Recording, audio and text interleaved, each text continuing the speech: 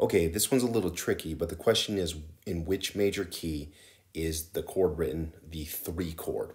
Okay, you'll notice the 3 is lowercase, which means it's going to be a minor chord. And we need to figure out where this chord lands on the 3rd scale degree of the major key. So let's first figure out what the chord actually is. We're in bass clef. If you figure out your notes, the lowest note is a G, the middle note here is a C, and the top note is E flat.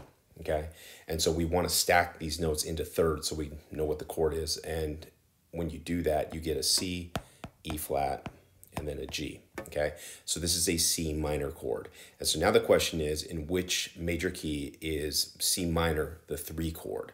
Well, in which major key is the note C the 3rd scale degree? If you figure that out, it's actually the scale or the key of A flat major.